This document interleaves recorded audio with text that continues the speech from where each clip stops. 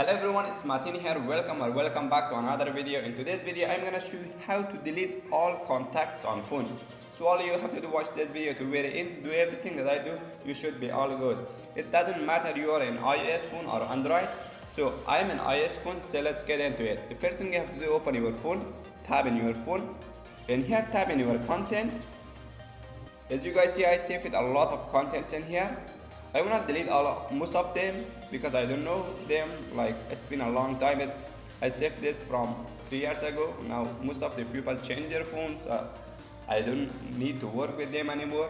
So I'm gonna delete all of this or most of this. So what I have to do is tap edit. And here you can delete all. I'm gonna delete a few like this one. I can select all. But I'm gonna just tap a few in this video, show you how to do it. So guys, I selected like a few and tap delete. Then tap, are you sure you want to delete 8 contacts? Yes. As you guys see, I deleted.